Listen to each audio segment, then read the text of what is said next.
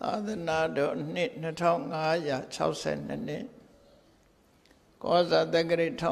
1380ပြည့်နှစ်နေုံလာပြီကျော်3ရက်2018ခုနှစ်ဇွန်လ1ရက်တောက်ကြနေ့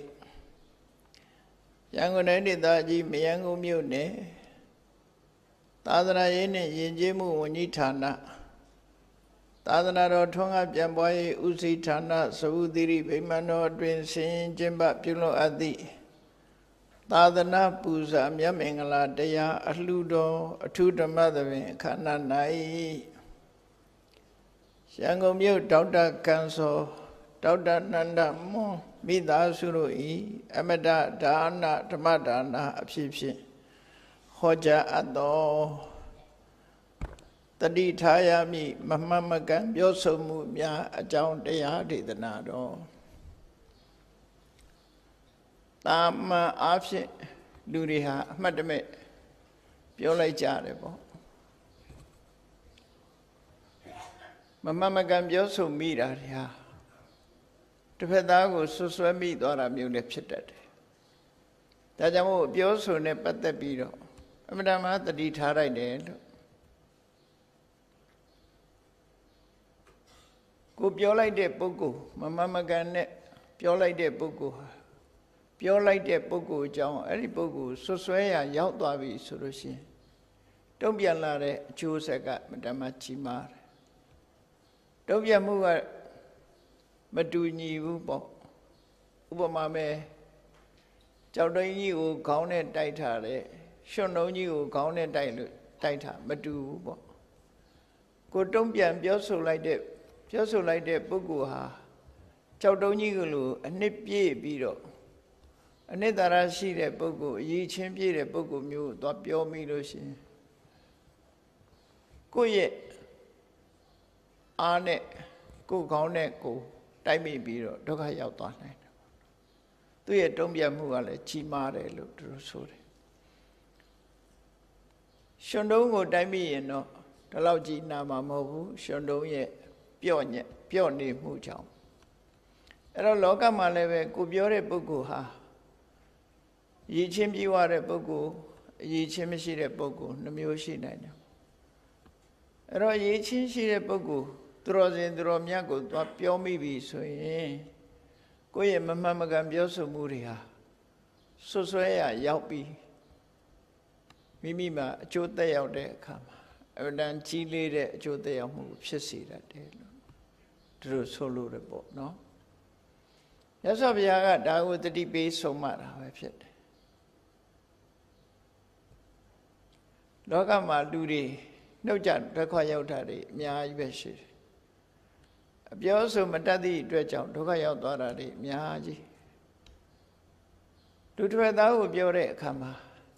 ကိုရီးလေးရောက်လှုပ်တယ်ဆိုတာလက်လှမ်းမိတဲ့အတိုင်းအတာတစ်ခုမှလှုပ်လို့ရတယ်နှုတ်ကပိုးကျက်ပြန့်တယ်လို့ပြော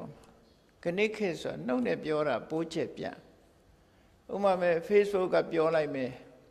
ရေးသားပြီးတော့ပြောလိုက်တယ်သတင်းစာတွေကနေပြောလိုက်မယ်မမှန်မကန်ပြောဆိုတဲ့အလုပ်တစ်ခုကဘယ်လောက်ထိအောင်ပြစ်ကြီးတယ်ဆိုတာတတိထားကြအမှာဖြစ်တယ်ပေါ့ကိုယ့်ရဲ့ပြောဆိုတာပို့ပြီးတော့မြည်သွားတယ်မြည်ဟိမ့်သွားတယ်ကျက်ပြန့်သွားတယ်စီစလေးတစ်စက်ဟာရေပြင်ပေါ်ထည့်လိုက်တဲ့အခါမှာပြန့်သွားတယ်လို့ပဲသူကပြန့်နှံ့ပြီးတော့သွားရတယ်အဲ့ဒီပြန့်နှံ့သွားမှုကနေပြီးတော့ကိုယ့်ရဲ့လုပ်ရမမှန်မကန်မှုကြောင့်ကိုယ့်ရဲ့ပျက်စီးဆုံးရှုံးမှုတွေကလည်းကြီးမားစွာဖြစ်သွားတာပေါ့မြတ်စွာဘုရားကနှုတ်ကိုမဆောင်ဘူးဆိုလို့ရှိရင်ဖြစ်တဲ့ပုံလေးတွေကို950ဇတ်တွေထဲမှာလည်းဟောထားတာရှိတယ်ကောကလိကသုံးမှဆိုရင်ပုရိသတ္တဟိဇာတတ္တကုထာရိဇာတိမုခေ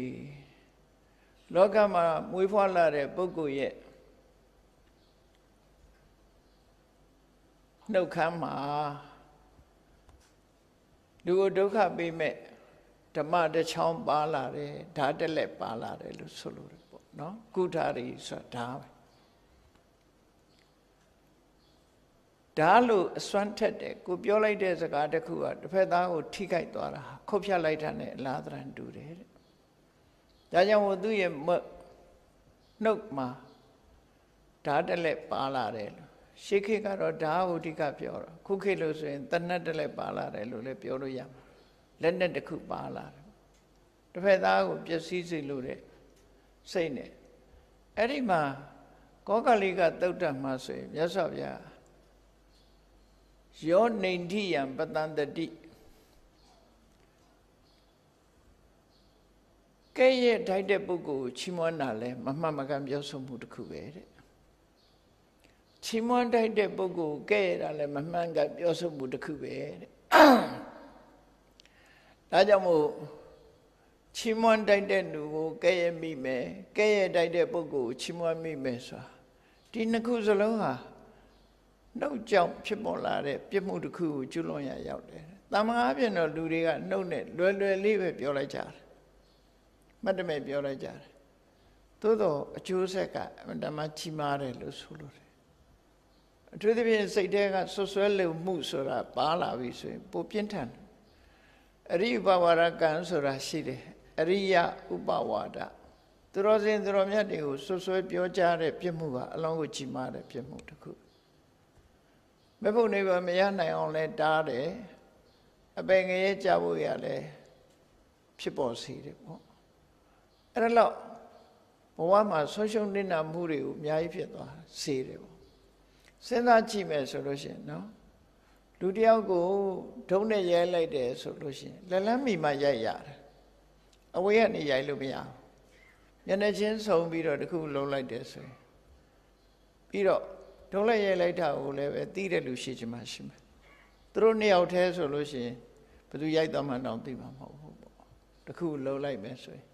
ကိုရီးလေးယောက်လို့အဲ့ဒီလိုမဟုတ်ဘဲနဲ့နှုတ်နဲ့ပြောလိုက်မယ်နှုတ်နဲ့ပြောသလိုစာနဲ့ရေးလိုက်မယ်ဆိုရင်ကြက်ပြန့်သွားတယ်အများကြီးကြက်ပြန့်သွားတယ်သူခဏခေတ်ဆိုပို့ဆိုးတာပေါ့မီဒီယာတွေနဲ့ကြက်ပြန့်သွားတခုပြောလိုက်တာနဲ့အများကြီးကြက်ပြန့်သွားအဲ့တော့နှုတ်ရဲ့ဒီကြက်ပြတ်မှုဟာလက်ရဲ့ကြက်ပြတ်မှုတဲ့ကိုရီးလျောက်လှုပ်ထားတဲ့ပူကြက်ပြတ်တယ်လို့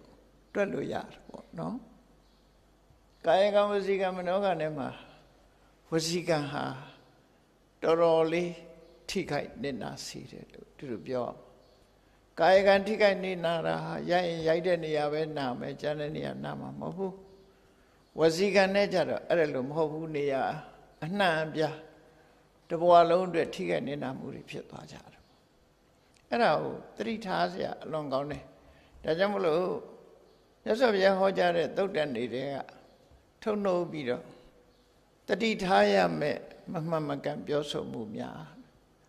နှုတ်နဲ့ပြောတာတွေများလို့မမှန်မကန်ပြောဆိုမှုများလို့နှုတ်ရဲ့လုပ်ငန်းတစ်ခုအနေနဲ့ပြောလိုက်တာ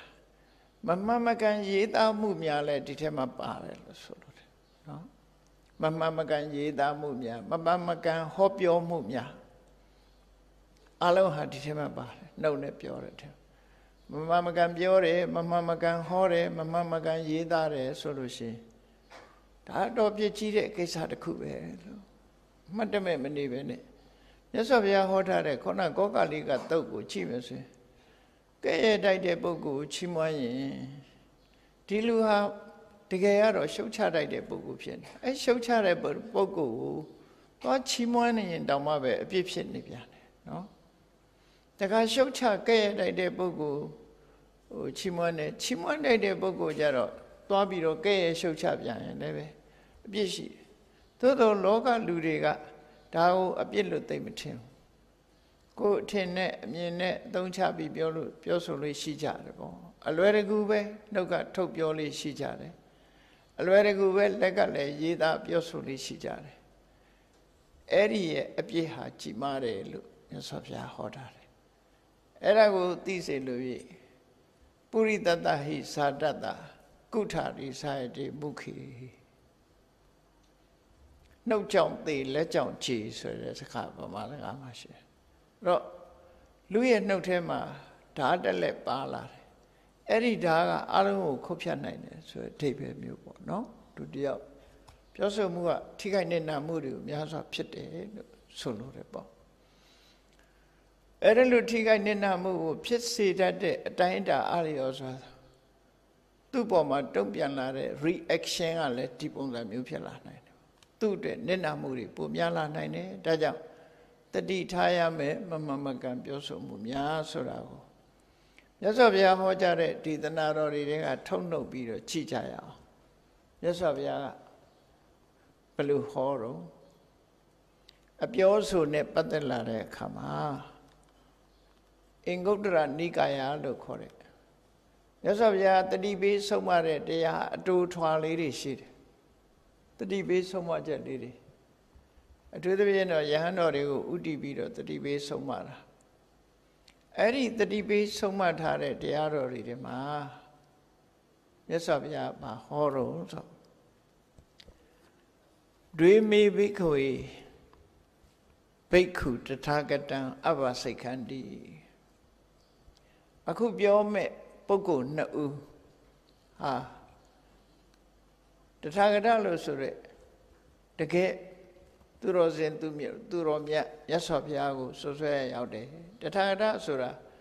ယဟနာကိုလည်းသုံးတယ်မြတ်စွာဘုရားကိုလည်းသုံးတယ်တရဝါကိုလည်းသုံးတယ်ဒီနေရာမှာမြတ်စွာဘုရားကိုရည်ညွှန်းတဲ့စကားလုံးတစ်ခုပေါ့တထာအာဂတဘုရားဖြစ်ခြင်းလမ်းစဉ်ရှိတယ်အဲ့ဒီလမ်းစဉ်အတိုင်းဖြစ်လာသူလို့ဆိုလိုတယ်ပေါ့နော်ဒါမို့လို့တထာဂတကို thusness တို့ပါတော့ဒီလိုပြန်လေးရှိကြတယ်ဒီစကားလုံးကိုမြတ်စွာဘုရားကိုရည်ညွှန်းတဲ့အခါမှာရှေးကဘုရားဖြစ်သွားတဲ့ပုဂ္ဂိုလ်တွေရဲ့ချင်းစဉ်လမ်းကြောင်းကြီးအတိုင်းကျင့်ကြံကြိုးကိုအထုတ်ပြီးတော့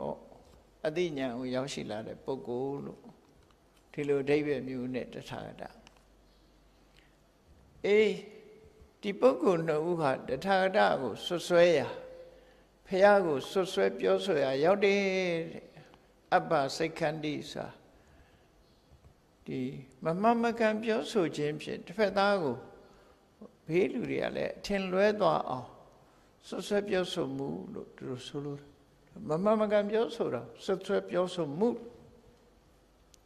accused ဆိုတဲ့စကားလုံးနဲ့ accusation နဲ့တူတူပဲမမှန်မကန်ပြောဆိုလိုက်တယ်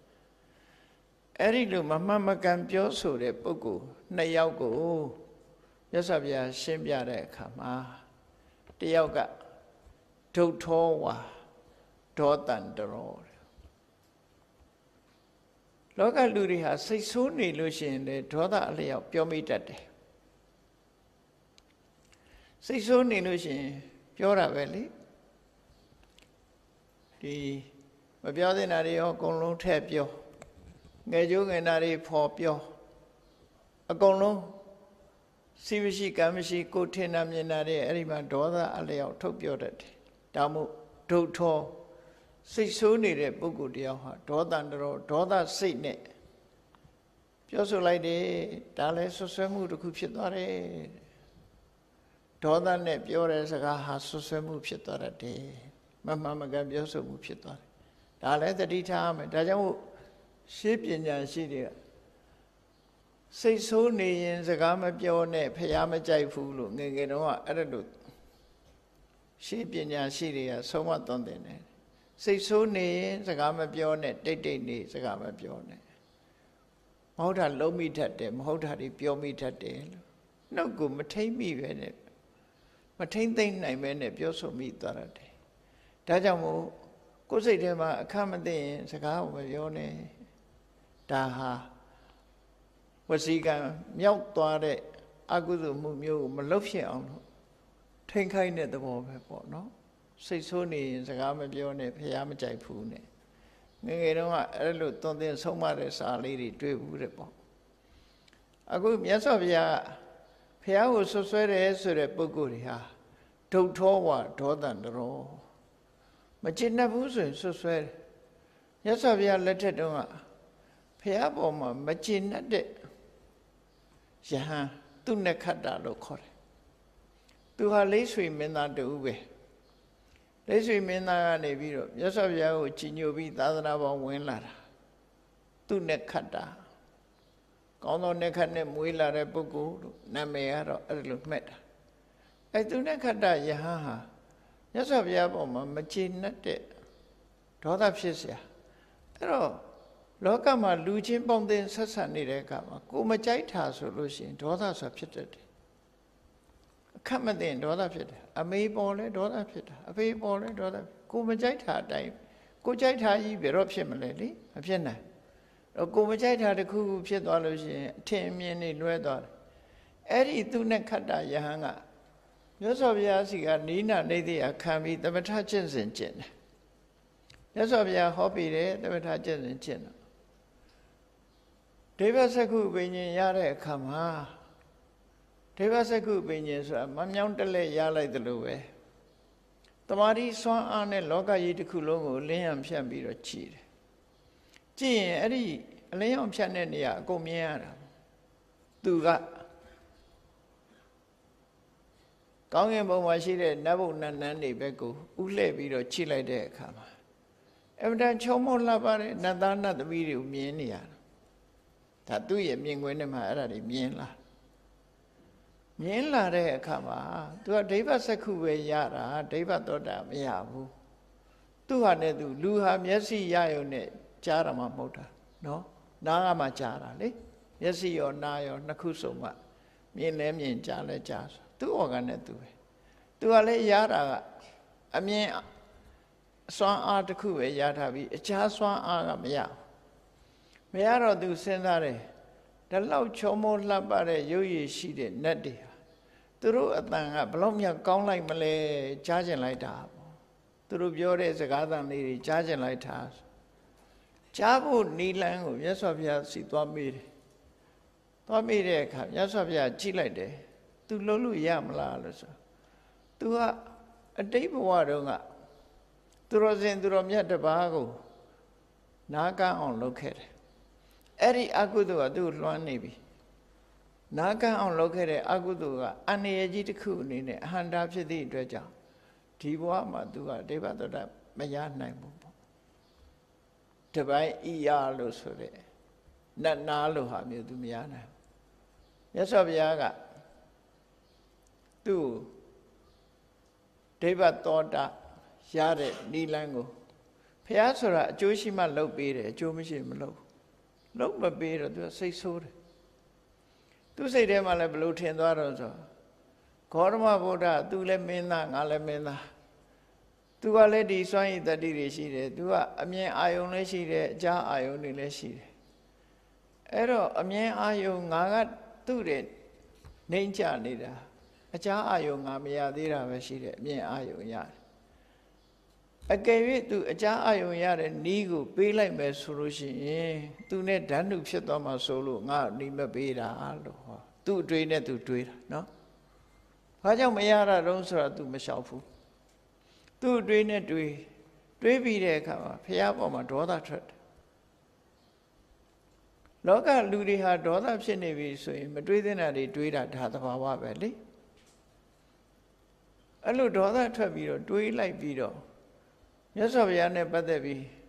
ဒီကိုယ်တော်ကြီးဟာဘာမှထူးခြားတဲ့အသိဉာဏ်ရှိတဲ့ပုဂ္ဂိုလ်မဟုတ်ပါဘူးဆိုပြီးဆွဆွဲပြောဆိုအဲ့ဒါကိုရှင်းညွှန်းပြီးတော့မြတ်စွာဘုရားဒုဋ္ဌောဝါဒေါသံတရောလူတယောက်ဟာစိတ်အလိုမကျလို့ရှိရင်ဒေါသဖြစ်တယ်တပြည့်မပြောနဲ့လေလူတွေဟာကုညီကြတဲ့တယောက်နဲ့တယောက်အကြောင်းမသိလို့မကူနိုင်တဲ့အခါဆိုလို့ရှိရင်လူတွေကစိတ်တူတယ်အခါတရားကူထားပေမဲ့တစ်ခါမကူဘူးဆိုရင်စိတ်ဥပမာဆိုတော့အကြောင်းကိစ္စရှိလို့သူ့ငါကားလေးငှားစီးတယ်ဆိုတော့ဟိုကငှားတယ်ခဏငှားပေးတယ်သို့တော့တခါကျတော့သူ့မှာလည်းအစမပြေတော့မငှားလိုက်ဘူးဆယ်ခါငှားထားတာကိုကျေးဇူးမတင်ဘူးတခါမငှားဘူးဆိုစိတ်တိုးတယ်ဒါလူသဘာဝပဲနော်အဲ့ကြုံဦးကြလိမ့်မယ်အဲ့ဒါမျိုးအဲ့ဒါလို့စိတ်အခက်မသိဖြစ်သွားတဲ့အခါမှာလူခါဆွဆွဲတတ်လာတယ်မမှန်ကမကနေပြောဆိုတတ်လာတယ်တဲ့အဲ့ဒါမမှန်မကန်ပြောဆိုမှုကကြီးမားတဲ့အပြစ်တစ်ခုကျွလွန်ရရောက်သွားတယ်ဟောနောက်တစ်ခုကတော့ဘာလို့ဆိုရင်တတ္တောဝဒုက္ခိတေနာဒီလိုကတော့တရားလို့ဆိုတဲ့ယုံကြည်မှုအားကောင်းတယ်ဘာပဲလက်ခံနဲ့ဘုရားကိုသိချင်ယူတယ်ဘ ရားတရားတန်ခါသိကြည်ညိုတယ်ကြည်ညိုလွန်းအားကြီးတဲ့အခါလဲမှားတတ်တယ်နော်ဒေါသထွက်နေတဲ့အမှားကတစ်မျိုးကြည်ညိုလွန်းအားကြီးနေတဲ့အမှားကလည်းတစ်မျိုးပဲမြတ်စွာဘုရားကိုကြည်ညိုလွန်းအားကြီးတဲ့အခါမှာအစွန်းရောက်အတွေးတွေဝင်လာတတ်တယ်ဆိုပါစို့ဘုရားဆိုတာဟာမြတ်စွာဘုရားမှာရှိတဲ့ယုံနံငါးတဏ္ဍမှာရှိတဲ့ယုံနံတူတယ်လို့မထင်ဘူးမြတ်စွာဘုရားမှာရှိတဲ့ယုံနံတွေဟာလောကုတ္တရာတရားတွေတမ္မာပုဂ္ဂိုလ်ရဲ့တဏ္ဍမှာရှိတဲ့ယုံနံတွေကလောကီတွေလို့အစွမ်းရောက်တွေးလာတာပေါ့နော်အထင်ကြီးလုံးလေးစားလုံးကြောင့်ပို့ပြီးတော့လွယ်မှားတဲ့အတွေးတွေလာတာမုဒ္ဒပတ္တနော blind faith ဆိုအဲ့ဒါပြောမုဒ္ဒပတ္တနာဘာမှအကြောင်းမပြနိုင်ပဲနဲ့အယမ်းမဲ့မျက်ကန်းကြည်ညိုမှုမျိုးတွေကိုဖြစ်လာစေတယ်တရားတရားကောင်းလုံးအားကြည့်ပြီးအသိဉာဏ်အားနေလို့ရှိရင်မျက်ကန်းကြည်ညိုမှု blind faith ဆိုတာဖြစ်လာ blind faith ဖြစ်လာပြီဆိုရင်ဟုတ်မဟုတ်ဘာပဲဖြစ်ဖြစ်အကုန်လုံးစွတ်ပြီးတော့လက်ခံတော့တာပဲအဲ့ဒီစွတ်လက်ခံတာကိုမမှန်မကန်လက်ခံတာကိုဒုက္ခဟိတလို့ခေါ်တယ်မမရင်လက်ခံမှုတွေဖြစ်လာတယ်အယူဆတွေလွဲမှားလာတယ်အဲ့လိုလွဲမှားလာသည့်အတွက်ကြောင့်သူဟာလည်းပဲလွဲမှားပြောဆိုခြင်းဟာလည်းပဲဆွဆွဲခြင်းတစ်မျိုးပဲဒါလည်းဆွဆွဲရရောက်တယ်နော်အမှန်တရားကိုမျက်ကွယ်ပြုလိုက်လို့ရှိရင်ဆွဆွဲရရောက်သွားတယ်အဲ့ဒါကြောင့်ဆွဆွဲရရောက်သွားလို့ရှိရင်မမှန်မကန်ပြောဆိုခြင်းပဲဖြစ်သွားတယ်သူပြောသမျှစကားတွေကအမှားဖြစ်ပြောတာတော့ဘုရားကြည်ညိုတဲ့အနေနဲ့ပြောတာအကြည်ညိုလွန်ပြီးတော့ပြောသမျှတွေကလွဲချော်တွေဖြစ်ကုန်ဒါလည်းပဲမြတ်စွာဘုရားကိုဆွဆွဲရရောက်တယ်လို့ဒီသုတ္တမှာဒီလိုဟောထားတယ်ဒါသတိထားစရာအချက်တွေပေါ့နော်တတိထားရမယ့်အချက်တွေအဲ့ဒီသုတ္တမှာအခုတစ်ချက်ဒီလိုဟောထားပြီနောက်သုတ္တတစ်ခုမှာတော့ဘာပြောထားတော့ဆိုအဲ့ဒီလိုပဲမြတ်စွာဘုရားကိုဆွဆွဲရရောက်တာပါလေယောစအဘတိတံအလပိတံတထာဂတိနမြတ်စွာဘုရားမဟောတဲ့စကားတွေကိုမြတ်စွာဘုရားမဟောတဲ့အကြောင်းအရာတွေကိုဘာတိတံလပိတံတထာဂတိနာတိဒီပေတိမြတ်စွာဘုရားဟောတယ်လို့သူကပြောဟောတယ်ပြောတယ်ဟောတယ်ရေးသားတယ်ဆိုတဲ့အလုပ်တွေလုပ်တယ်ဖယားမဟောတာကိုဟောလုပ်ပြီးပြောရင်လည်းဆွဆွဲရရောက်တယ်တဲ့တော့ဒါကိုလူတွေကအပြစ်လို့ထင်ကြမှထင်တယ်ချွတ်ပုဂ္ဂိုလ်တွေကဖယားမဟောဘဲနဲ့ဖယားကဟောပါတယ်ဆိုပြီးတော့ပြောတဲ့စကားဟာလည်းပဲဆွဆွဲရရောက်တယ်တဲ့ဒါလည်းအပြစ်ရှိတဲ့အရာတစ်ခုပဲဖယားမဟောတာကိုဟောလုပ်ပြီးပြောမယ်ဆိုလို့ရှိရင်ဒါအပြစ်ပဲအဲ့တော့ကိုမသိလို့ရှိရင်ဘုရားဟောလားမဟောလားမသိဘူးဆိုရင်မပြောနဲ့ပေါ့သူကတော့ဘုရားမဟောတာကိုဟောလုပ်ပြီးတော့ပြောတယ်ဆိုပါစို့မကြခင်ကလည်းကြားလိုက်ပဲထွားရနော်ဒါတွေကအနည်းဟိုဘုရားမဟောတာကိုဘုရားဟောတယ်လို့ဘုရားနာမည်တက်ပြီးပြောမယ်ဆိုရင်တော့ဒါတော့ကိုကြီးမားတဲ့အပြစ်တစ်ခုပဲနော်မြတ်စွာဘုရားသောတာပန်ဖြစ်သွားရင်အပေမကြဘူးလို့ပဲဟောတယ်သို့တော့ငါသောတာပန်ဖြစ်သွားပြီးအရက်တော့လည်းဘာမှမဖြစ်တော့ဘူးမင်းကတော့ပုထုဆိုရင်မရှိသေးတယ်မတောင်းနဲ့အောင်ဆိုတဲ့အဆုံးအမစကားမျိုးဘုရားမဟောတာကိုဟောလုပ်ပြီးတော့ပြောတာမျိုးတွေလောကကြီးမှာဖြစ်ပေါ်လာတတ်တယ်စာပေရေးတဲ့အခါမှာဘုရားဟောတာမဟုတ်ဘဲနဲ့ဘုရားဟောပါလို့ထည့်သွင်းရေးသားမယ်ဆိုရင်ဆွဆွဲရရောက်တယ်ဒါလည်းသတိထားမယ်အချက်တစ်ခုနောက်တစ်ခုကတော့ယောစဘာတိတံလပိတံတထာဂတိနာအဘာတိတံအလပိတံတထာဂတိနာတိဒီပေတိမြတ်စွာဘုရားဟောတာကြတော့မဟောဘူးလို့ပြောပြန်တယ်ဥပမာပဲမြတ်စွာဘုရားကသောတာပန်ဖြစ်သွားရင်အပေမကြဘူးလို့ဟောတာအဲ့ဒါကြတော့ဘုရားမဟောဘူးလို့ပြောပြန်ဘုရားဟောတာကိုတော့မဟောဘူးလို့ပြောတယ်မဟောတာကြတော့ဟောတယ်လို့ပြောတယ် ဒီနှစ်ယောက်စလုံးဟာမြတ်စွာဘုရားကိုဆွဆွဲရရောက်ပါတယ်တဲ့ဆွဆွဲရရောက်တယ်လို့ဒီသုတ္တံမှာဒီလိုဟောထားတယ်ဆွဆွဲပြောဆိုတာရောက်တယ်တဲ့နောက်တစ်ခုကတော့ဗာပြောတော့ဆိုစာပေကျမ်းကမှာနေယထနဲ့နိတ္တဆိုတဲ့ပါဠိစကားနှစ်ခုရှိတယ်နေယထပြောတဲ့အတိုင်းတိုက်ရိုက်မယူရဘူးဆောင်းပြီးတော့မှအဓိပ္ပာယ်ယူရတဲ့ဟာနိတ္တဆိုတာပြောတဲ့အတိုင်းအဓိပ္ပာယ်ကောင်းရတယ်ရှင်းအောင်ပြောရမယ်ဆိုလို့ရှိရင်ထမင်းချက်တာနဲ့ထမင်းစားတာနော်ထမင်းချက်တယ်ဆိုတာစဉ်းစားကြည့်ထမင်းဆိုတာကြက်ပြီးသားကိုခေါ်တာချက်တာဟာထမင်းကိုမချက်ဘူးဆန်ကိုပဲချက်မှာသို့တော့ကြက်ပြီးသားထမင်းကိုရည်ညွှန်းပြီးတော့ထမင်းချက်တယ်လို့ပြောတာအဲ့ဒါမျိုးကိုထမင်းချက်တယ်ထမင်းချက်လိုက်ပါအောင်ဆိုရင်တော့ဟိုကြက်ပြီးသားထမင်းတွေသွားချက်လို့ရှိရင်အဲ့ဒါအလွယ်မှားဖြစ်တယ်လူတွေကပြောမှာပဲထမင်းချက်လိုက်ပါဆိုလို့ရှိရင်ကြက်ပြီးသားထမင်းတွေကောက်ချက်အမှားပဲလေထမင်းချက်ပါဆိုရင်ဘာလို့ဆန်းကိုချက်ရမှာဆန်းကိုချက်ရမှာအဲ့ဒီလိုထမင်းကိုတိုက်ရိုက်မလူပဲနဲ့ထမင်းဖြစ်စေနိုင်တဲ့ဆန်းကိုရည်ညွှန်းပြောတာမျိုးဆိုလို့ရှိရင်နေယထစကားလို့ခေါ်တယ်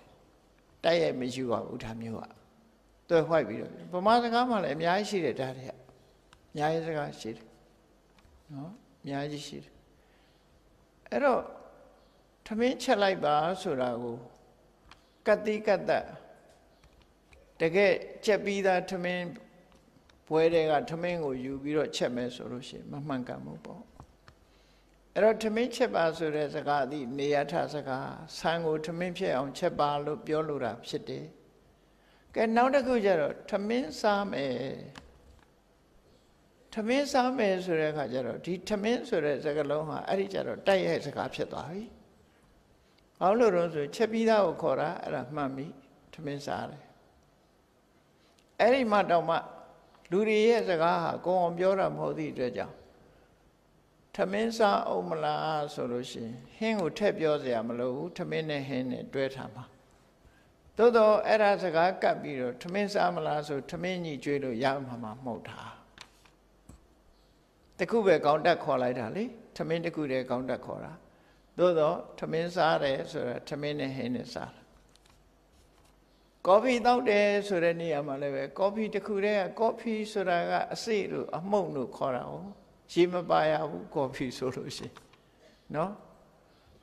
ကော်ဖီဆိုတာဟာအခုအများနားလဲနေတာကော်ဖီဆိုတာအမှုန့်ဖြစ်စေအစိဖြစ်စေကို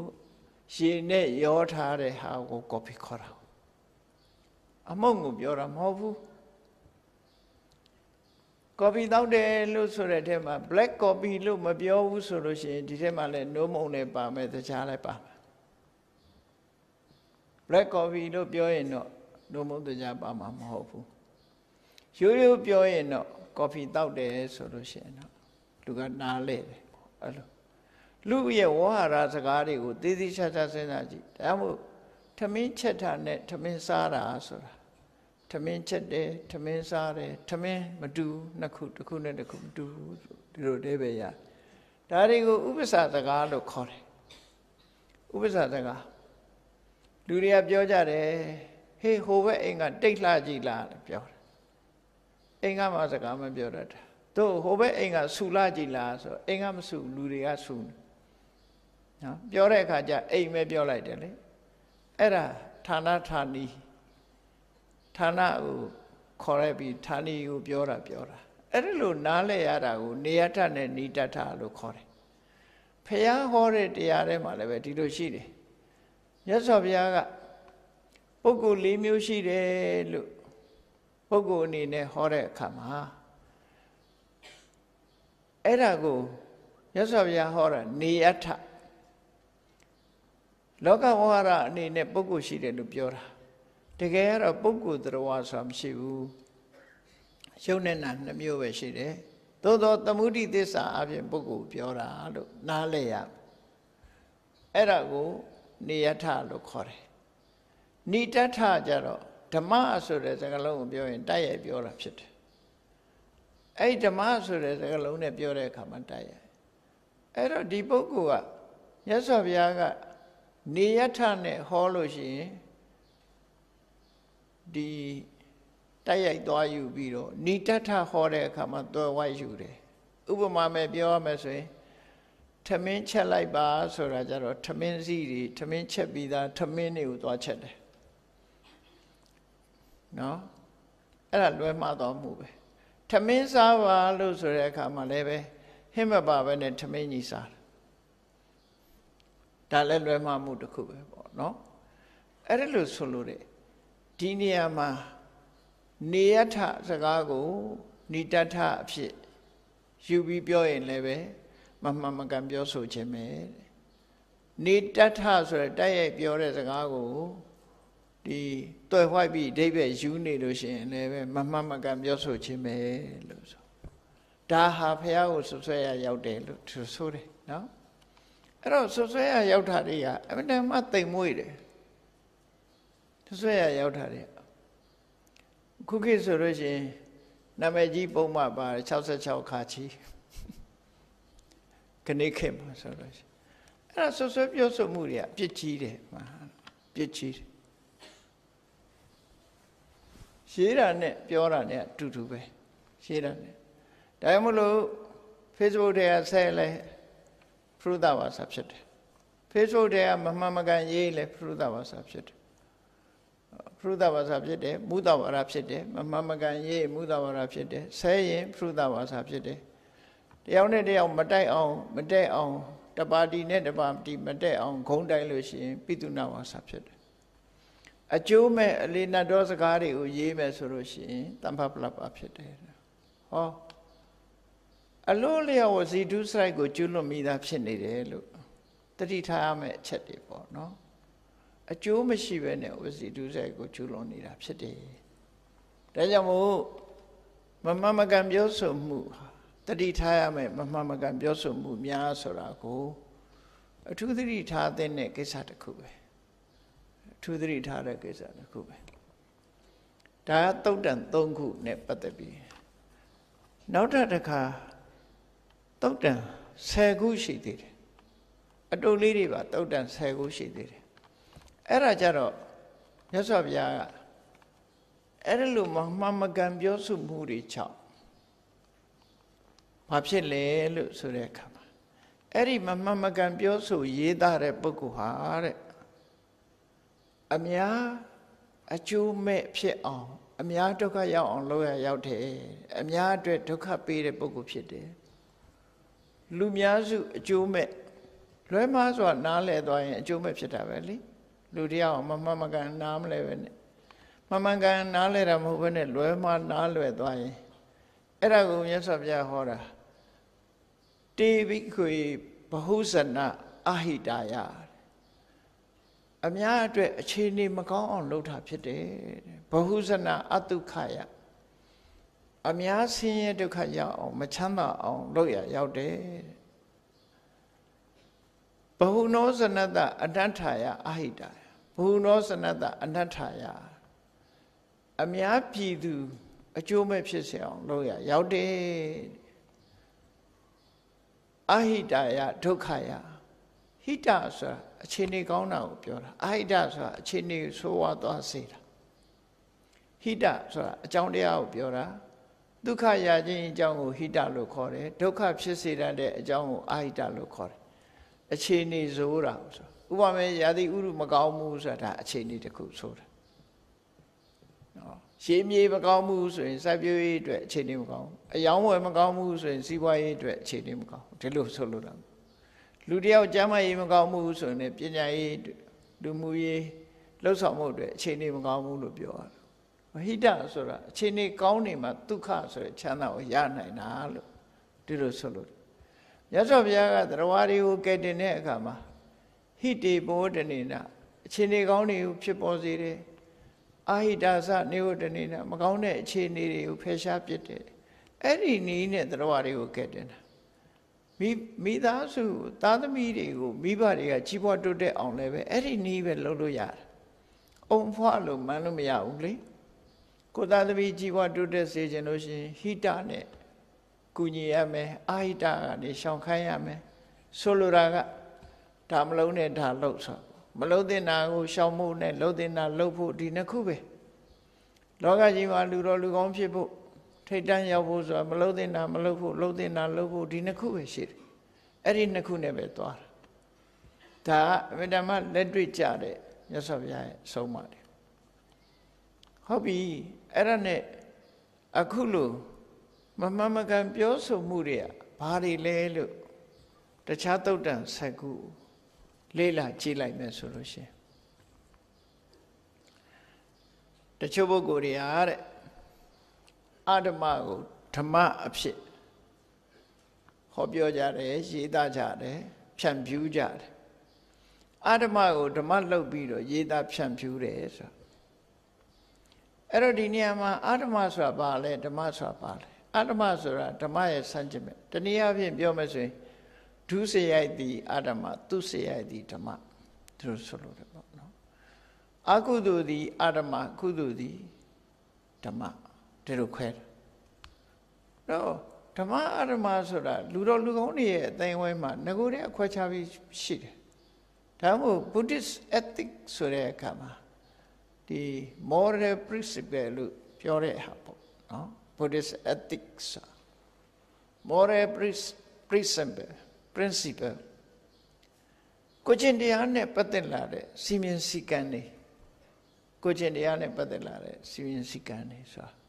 ပညာရှိသူတော်ကောင်းတွေလူသားတွေလူအတိုင်းဝိုင်းထဲမှာကောင်းတယ်လို့သတ်မှတ်ထားတဲ့အရာတွေဟာ moral principle တွေကြီးပဲအကောင်းလို့လူအတိုင်းဝိုင်းထဲမှာအကောင်းလို့သတ်မှတ်ထားတာခုမှမဟုတ်ရှေးတယ်ရှိတယ်ရင်ကျေးတဲ့လူတွေရဲ့အတိုင်းဝိုင်းမှာအခုတော့နည်းနည်းပြောင်းပြန်ပြန်တာကိုပဲလူတွေကစိတ်ဝင်စားနေတယ်နော်ကြိုးစားပါလို့ပြောတဲ့စကားကိုမကြိုးစားနဲ့ဆိုတာကိုအကောင်းထင်နေပြန်နော်မကြိုးစားနဲ့ဆိုတာကိုအကောင်းထင်လောက်ရမယ်ဆိုတာကြတော့မလောက်ရဘူးဆိုတာ ਨੇ အကောင်းထင်နေပြန်ပြောင်းပြန်နေခုခေတ်မှာဖြစ်လာတယ်နော်ပြောင်းပြန်နေဖြစ်လာအဲ့တော့တတိထားစရာတွေအများကြီးလူလောကကြီးမှာခဏပြောင်းနေပြောင်းပြန်ကိုသဘောကျတဲ့ခေတ်ရောက်လာပြန်တယ်ပေါ့ဒါလူသမိုင်းမှာဒီတိုင်းပဲနေမှာပဲအဲ့တော့အဓမ္မကိုဓမ္မလို့ပြောခြင်းဟာအများကိုဒုက္ခရောက်စေတာဒါတစ်ခုနောက်တစ်ခုကဘာတော့ဆိုလို့ရှိရင်သူတို့ကိုယ်တိုင်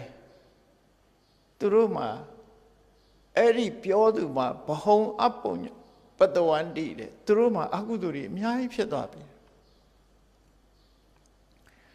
အကုသိုလ်တွေသူ့မှာအများကြီးရသွားပြီပြောလိုက်တဲ့စိတ်ဆိုးစေနာဆိုးဟာလူတွေကိုလမ်းကြောင်းပြောင်းအောင်လုပ်တာဖြစ်သည့်အတွက်ကြောင့်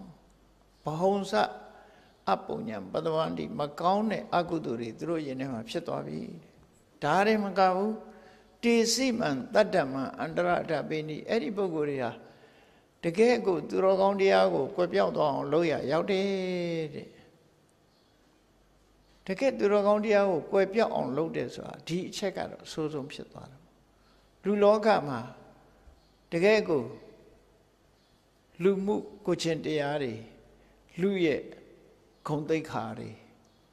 လူရဲ့အရေးချင်းတွေကိုအလုံးပြောက်ကွယ်သွားအောင်လုပ်ရရောက်တယ်ဒါကြောင့်မို့သူတို့ဟာအကုသိုလ်များစွာဖြစ်တယ်လို့သူတို့ဆိုတာနော်သူလုံးလိုက်လို့ဘလောက်ထိခိုက်သွားတယ်ဆိုတာကိုပြောတာအဲ့တော့အဓမ္မကိုဓမ္မလို့ဖော်ပြဟောပြောရေးသားခြင်းတွေဟာဘယ်ဓမ္မအပြစ်ကြီးတယ်နောက်တစ်ခုကပြောင်းပြန်မယ်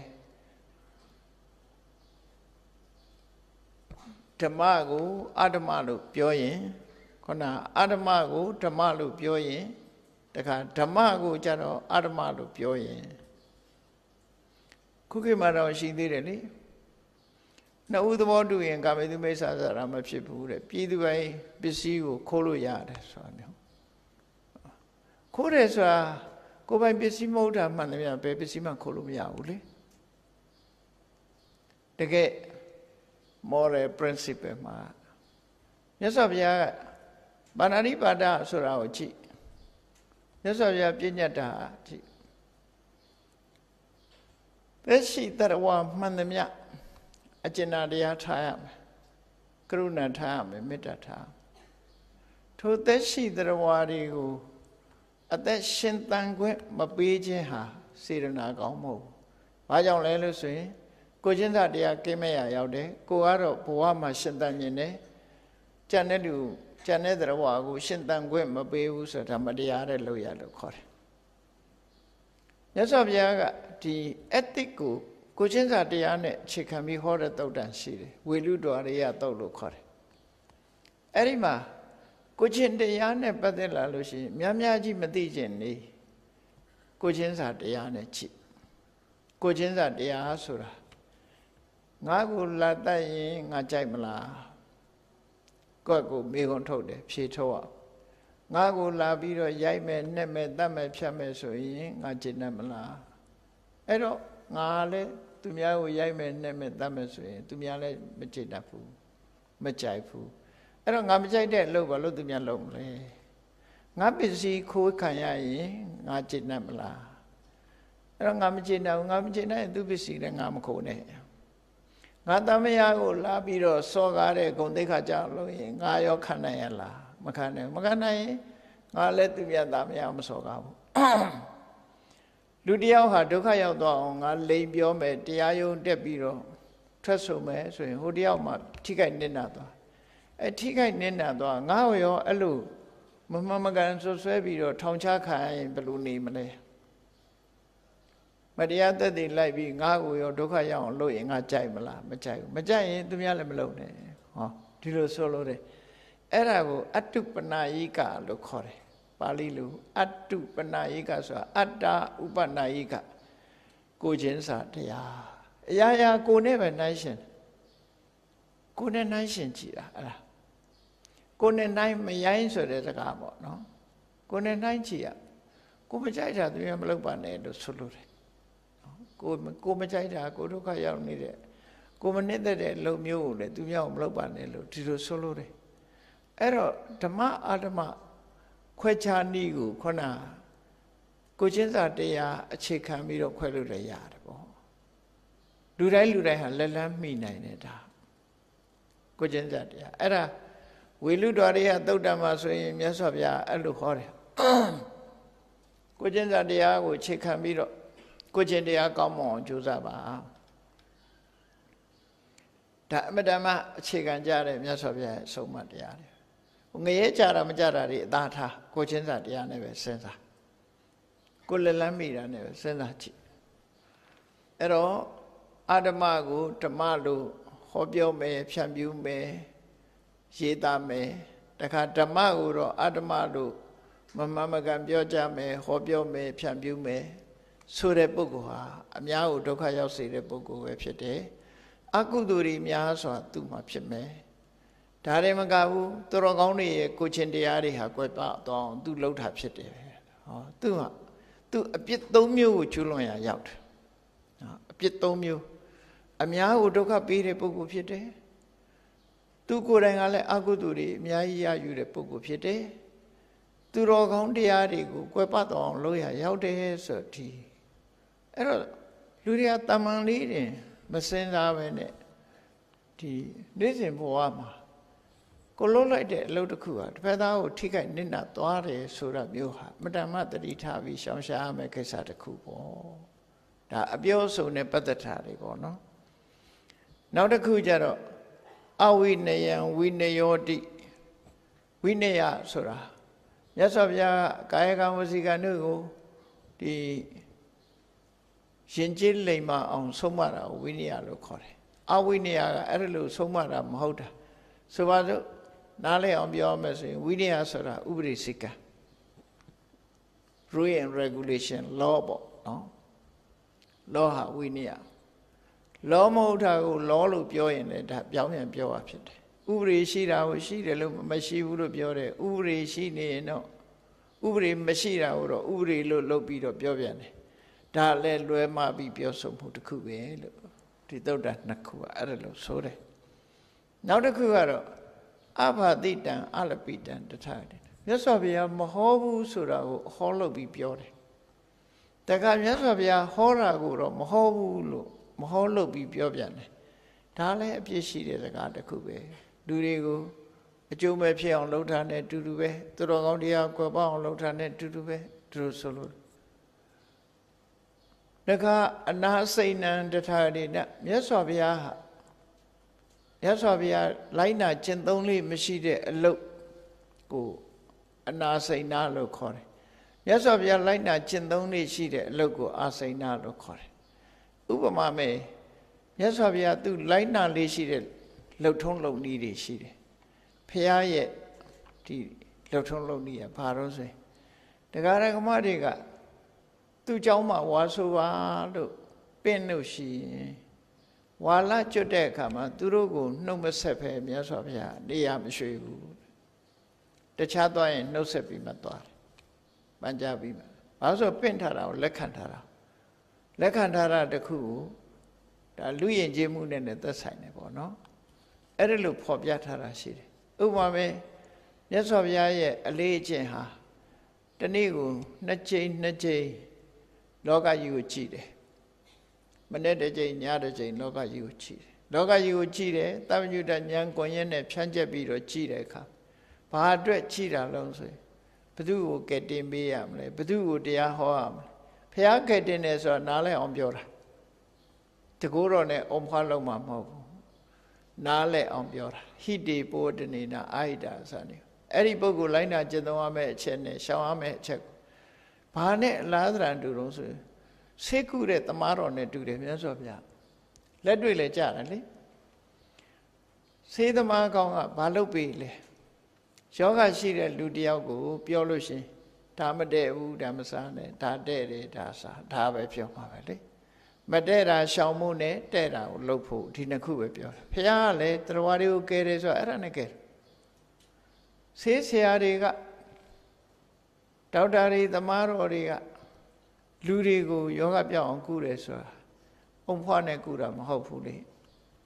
ဆေးနဲ့ကုတဲ့အခါသူ့အသိဉာဏ်နဲ့ကုတဲ့အခါဒါကတော့မတည့်ဘူးမစားနဲ့ယောဂတိုးမယ်ဒါစားယောဂဒီဆေးတောင်းအောင်မယ်ဒီဆေးကမတောင်းနဲ့ဟောမလုံးဝမှနဲ့လုံးဝမှဒီနှစ်ခုပဲပြောတာအဲ့တော့မြတ်စွာဘုရားလည်းဒီတိုင်းပဲလောကကြီးကိုကြည့်တဲ့အခါမှာလည်းဒီကြည့်ပြီးတော့တရားတွေကိုဆုံးမတာလည်းမလုံးဝမှနဲ့လုံးဝမှဒါပဲပြောတာပဲအဲ့ဒါကိုနားထောင်တဲ့တရားကိုယ်တိုင်ကမလုံးရမှာကိုရှောင်ကျင်ခြင်းလုံးရမှာကိုလုံးဆောင်ခြင်း तू မလုံးဘူးဆိုလို့ရှိရင်မလိုက်နာဘူးဆိုရင်သူ့အတွက်အကျိုးပါမှတက်ရောက်မှာမဟုတ်ဘူး။ဘာနဲ့ဥပမာတူတော့ဆိုရင်သမားတော်ကဆေးပေးရတဲ့နဲ့ဆေးမတောက်တဲ့လူနဲ့အလားတရံထူတယ်ပေါ့။ဘာမှဖြစ်မှာမဟုတ်ဘူး။ဒီလိုဆိုလို့နော်။ဟောနောက်တစ်ခုကျတော့ဘာပြောတော့ဆိုမြတ်စွာဘုရားအလေးချင်းရှိတာကိုအလေးချင်းမရှိဘူးလို့ပြောင်းပြန်ပြောတယ်အလေးချင်းရှိတာကြတော့လုံးနဲ့လိုက်နာဆောင်ရွက်တာကိုတော့လိုက်နာဆောင်ရွက်မှုမရှိဘူးလို့ပြောတယ်လိုက်နာဆောင်ရွက်မှုမရှိတာကြတော့ရှိတယ်လို့ပြောပြန်တယ်ဒါလည်းလွဲမှားမှုတစ်ခုပဲနောက်တစ်ခုကတော့ဥပဒေနဲ့ပတ်သက်ပြီး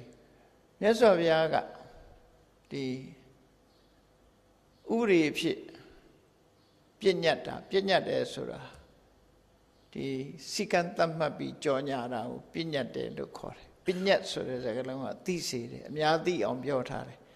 ဒါမလုပ်ရဘူးဒါလုပ်ရမယ်နော်အဲ့ဒါကိုပညတ်လို့ဗမာဘုန်းကြီးတွေလည်းဒီလိုပဲဝေါ်ဟာရအသုံးတယ်ဘုရားပညတ်တယ်မပညတ်ဘူးဆိုတာအဲ့ဒါနဲ့ဆက်ပြီးတော့ဒီအသုံးကနေဆက်လာတာပညတ်တော့10ပါးတို့ဘာတို့ဆိုတာအဲ့ဒါဒီမှာဘုရားဘာသာမှာဘုရားပြညတ်တယ်မပြညတ်ဘူးဆိုတော့ဝိနည်းစည်းကမ်းနေနဲ့ပတ်သက်တယ်ပေါ့နော်ဘုရားကဒါမလုပ်သင့်ဘူးလို့သူတွေကိုသိစေတယ်ဒါကတော့လုပ်သင့်တဲ့အရာဖြစ်တယ်လို့သိအောင်ဟောပြောတာဟုတ်တယ်ဒါကိုပဲပြညတ်တယ်လို့ပြောတာနော်ပညတ္တိဆိုတာသိစေတယ်လို့အဓိပ္ပာယ်အဲ့ဒါလို့ဘုရားကမလုပ်ရဘူးလို့လုပ်ရမယ်လို့တတ်မှတ်ပြောကြားထားတာကိုတတ်မှတ်ပြောကြားထားတာမဟုတ်ဘူးလို့ပြောင်းပြန်ပြောတယ် တမတ်ပြောကြားထားတာမဟုတ်တဲ့ဟာကိုတော့ဟုတ်တယ်လို့တစ်ခါပြောပြန်တယ်အလုံးပေါင်းလိုက်တော့ဒီ10ချက်ပဲတုတ်ပေါင်း10သုတ်ရှိတယ်အဲ့ဒါလို့လွယ်မှားဒါတွေကိုနော်ဓမ္မအာရမကိုပြန်လည်ပြောတယ်အာရမကိုဓမ္မလို့ပြောတယ်ဓမ္မကိုအာရမလို့ပြောတယ်အဝိနည်းကိုဝိနည်းလို့ပြောတယ်ဝိနည်းကြတော့အဝိနည်းလို့ပြောတယ်ဘာတိတကိုအဘာတိတလို့ပြောတယ်အဘာတိတကြတော့ဘာတိတလို့ပြောတယ်အာစိဏကြတော့အနာစိဏလို့ပြောတယ်အနာစိဏကြတော့အာစိဏလို့ပြောတယ်ဟောအပညတ္တကြတော့ပညတ္တလို့ပြောတယ်ပညတ္တကြတော့အပညတ္တလို့ပြောပြန်တယ်ဆိုလွယ်မကန်ပြောဆိုတာလေအားလုံးလွယ်ချောမကန်ပြောဆိုတဲ့ပုဂ္ဂိုလ်တွေဟာဘဟုဇနအဟိတယပฏิပန္နာတဲ့အများအကျိုးမဲ့ဖြစ်အောင်လုပ်တဲ့လူတွေပဲတဲ့အဲ့ဒါလို့ပြောရင်အများဘဟုဇနအတုခာယပฏิပန္နာအများတွေမချမ်းသာအောင်ဆင်းရဲဒုက္ခချမ်းသာမှုဝေးသွားအောင်လုပ်တဲ့ပုဂ္ဂိုလ်တွေပဲဘဟုနောစနတ္တအနတ္ထယအများလူတွေအကျိုးမဲ့ဖြစ်ထွန်းအောင်လုပ်ရရောက်တယ်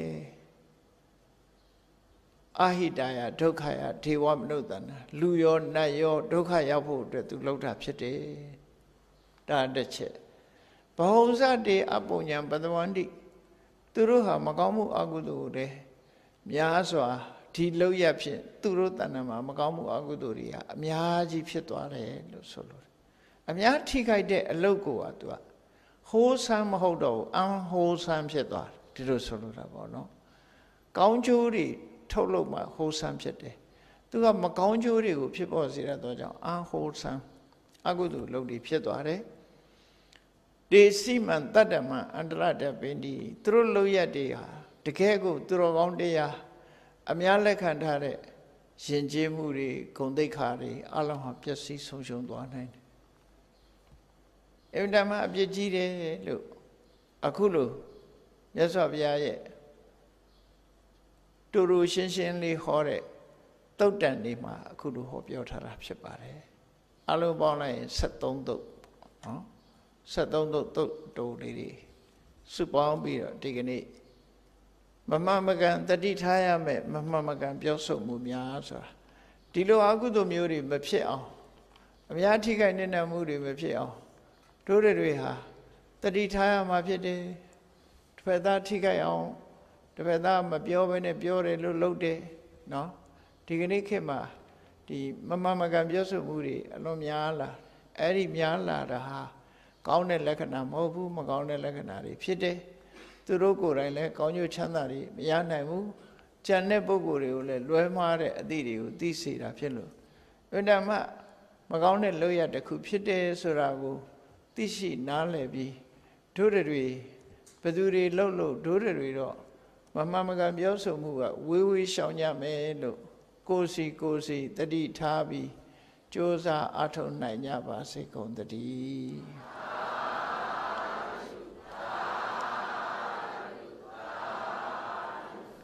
မေတ္တာပို့ရအောင်တတဝါများစွာဘေးရန်กว่าချမ်းသာကြပါစေတတဝါများစွာဘေးရန်กว่าချမ်းသာကြပါစေမေတ္တာရေချမ်းသုံးငါဖြံငြိမ်းချမ်းကြပါစေမေတ္တာရေချမ်းသုံးငါဖြံငြိမ်းချမ်းကြပါစေသက်ရှိချမ်းသာစိတ်ချမ်းသာလိုရာဆန္ဒပြည့်ပါစေသက်ရှိချမ်းသာစိတ်ချမ်းသာလိုရာဆန္ဒပြည့်ပါစေဟုံလန္တာဒုက္ခပင်္ဂစာမေတ္တာပုံနေတုသင်္ကမမနောတရတိတဗ္ဗေတံဘဝယန္တုဒုက္ခနက မေတ္တာပုံနေတုသင်္ကမှာစုပေါင်းဖို့အမေတ္တာတဟုရောင်ပြူပဝင်းငွေလာမင်းနှင့်ရောင်ရင်ရှဲယုံပေါင်းဆောင်ရခြင်းကြောင့်သဗ္ဗေတံကျွေးမဲ့ဥသုံးလုံးစုံများစွာတတ္တဝါတို့၏မနောသရသည်မြင်မြဖြူစင်အေးကြည်လင်းသည့်ရေစဉ်ပြည့်တင်းစိတ်နှလုံးတည်ဟုသောရေအိုင်ကြီးအတွင်၌ဒုက္ခပင်သာစင်ထာဝရအေမြจิตာတာယာပွင့်လန်းချမ်းသာဒုက္ခတည်ဟုသောကုမုဒ္ဒရာဇာဗန်တို့သည်ဖုံးလန်တဝန္တာရွှေမြူဝမုံလူလျက်ကြည်နူးပွဲကြုံဖူးပွေညကုန်သည်ဖြစ်၍ဒုက္ခနကလေအောင်လေးတဲ့ရောရှက်သင်ပြပီတိတည်ဟုသောယနန်တို့သည်ဘဝယံတုကောင်းစွာမဲ့သွေကြိုင်လိုက်၍နေကြပါစေကုန်တည်း